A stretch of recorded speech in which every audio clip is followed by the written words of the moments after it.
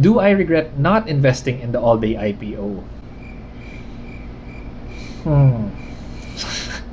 Hey guys, what's up? I'm Mark, and in this channel, I talk a bit about lifestyle and a lot about personal finance and investments. So several videos ago, I shared with you my plans to invest in the then upcoming IPO for Robinsons Land Commercial REIT and the Mega World REIT, also known as MREIT. Now, if you've kept close tabs on the local Philippine stock market, you would know that these last 2 weeks, the last week of October and the first week of November, all the craze has actually been about the AllDay Supermarket IPO. Now, I actually had plans to make this video before the IPO, however, I got a little busy, and to be perfectly honest, I wasn't excited about that IPO. I may be the minority here and this might be the unpopular opinion, but here are my reasons why I did not invest in the AllDay Supermarket IPO. Do take note that I'm filming this on Friday, November 5. What I know so far is that the AllDay IPO doubled on its first day, consolidated a little bit, and was only up by 50%. It's been fluctuating, and I think by today, Friday, it's up by 5% again. Regardless of how the stock is faring, my opinion has actually remained the same, meaning that these are my observations even before the actual IPO. So as always, I'm not a professional advisor, nor am I a certified business analyst, but these are just my observations. Alright, so let's start with reason number 1. I'm not really sure how to put this, but even though AllDay Supermarket already has 33 branches in its few years in operations, I'm just not sure it has what it takes to really dominate and to really slug it out with the major players in this industry. So I was looking at their branch list. What I've come to see is that a lot of the AllDay Supermarket branches are actually within the developments of the Vistaland Group, the same group that owns the company. And for lack of a better term, I'm using Vistaland Group as a general umbrella to call Manny Villar's companies. I feel like AllDay Supermarket was put together more really to improve their portfolio. Of course, it betters the communities, different developments, their Camellia homes, their Vistaland buildings. So instead of working with the established retailers and supermarket operators, Vistaland decided to put up their own supermarket operations so that they can, of course, make another business out of this opportunity. I can't blame them for that. Also, AllDay Supermarket is their anchor tenant in their Vistaland malls, and by operating their own supermarkets in their own malls, they're not only attracting more tenants to their malls, improving the lifestyle of the people who bought condos from them or houses, but also they can make a bit of money from this as a legit business. So I guess the question is there anything wrong with that? Nothing is wrong with that per se. But I guess where I'm coming from is that I really don't know if Vistaland has what it takes to thrive in the retail industry. For me personally, their core business is in property development, property management. They have a good track record of putting up affordable housing to iconic buildings and luxurious homes, but I'm not sure if they can be really good at retail. The supermarket business is really cutthroat. I don't have to tell you the key players here of SM, Pure Gold, and Robinsons. SM and Robinsons, even though they're now big conglomerates, they have banks, they have malls, they really started with retail as their core business. And this is not to belittle the capabilities of the Vistaland Group. I just really have a different reverence for retail as an exacting business.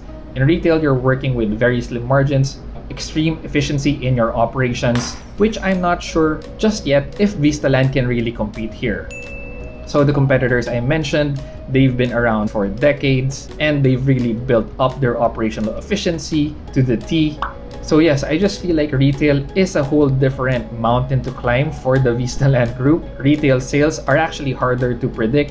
It's not like the Robinsons REIT or Mega World REIT, wherein after they sign a contract, they are assured revenues, sales coming from the tenants, from their BPO locators. For retail, for supermarkets, it's just that much harder to predict.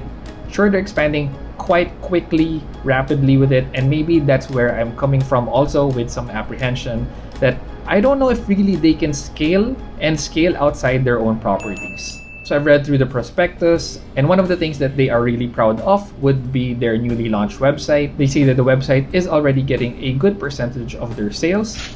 but online retail is again a different beast altogether. I guess my feeling is that if in traditional retail, I don't know if AllDay Supermarket can really compete, then in e-commerce, I also don't know if they can compete here. But the great thing about e-commerce is that the manual here is still being written. None of the local supermarket chains have figured it out just yet. So there might be some good potential here for AllDay, but since it's so new, I just really wouldn't know if they're gonna be able to figure this out, if they're gonna be ahead of the competition, or maybe they're just gonna be so-so. But in the short history of the e-commerce space, we've seen so far that only the pure e-commerce players are actually thriving. Shopee, Lazada, and a few smaller players. So let's see if Vistaland, AllDay Supermarket Group are gonna be able to hack it. Okay, so number 1 was quite long. So moving on to number 2. Let's now quickly go into the brand positioning of AllDay Supermarket. AllDay Supermarket says that they're trying to position their stores in the upper middle class bracket. And for me personally, as a shopper, I do appreciate the aesthetics of AllDay Supermarkets. I like their selections. I get what they're trying to do in positioning themselves a little higher than the typical competition. But for me, that's really easier said than done. In concept, it always seems easy enough. You have your high tier positioning here, you have your low tier positioning here with low price, and in the middle, it always seems like it's an easy niche to target. But in the supermarket space, that mid-tier here between rock bottom prices and upper scale supermarkets would be really a big challenge. Let's look at the competition. So Pure Gold is in the bottom tier. They have the best offers, best prices, and for the upper scale, you have the newly acquired Marketplace, previously by Restance, now owned by Robinsons. You have SNR here, also owned by Pure Gold. The middle would actually be Robinson Supermarkets, Save More, and SM Hypermarket. So even though it seems like AllDay Supermarket would be targeting a different niche, this upper middle class bracket, in all honesty, I think that's a very hard niche to target. First of all, you already have your competitors there. And because it's a supermarket business, this isn't a luxury business. For the most part, people are still looking at the lowest prices. And for the higher tiered ones, the branded ones, I guess it would appeal to the higher market. But for me as a shopper, I'm just really looking at what are the best bargains that I can get. And if I'm looking for something really exclusive, then you go up and you buy the higher tiered exclusive products.